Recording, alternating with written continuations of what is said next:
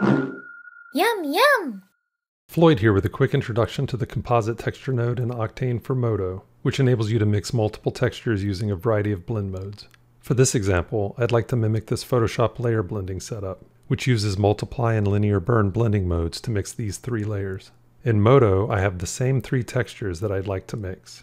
I'll start by adding a Composite Texture Node and 3 Composite Texture Layer nodes, one for each of the 3 textures. The order of operations is from bottom to top, just like Photoshop. So I'll link the dots image to a Composite Texture node, and that node to the Layer 1 channel. Then I'll link the dashed image to the second Composite Layer node, and that node to Layer 2.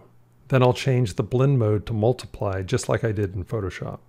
Next I'll link the gradient texture to the final Composite Texture Layer node, link that to Layer 3, then change the blend mode to linear burn.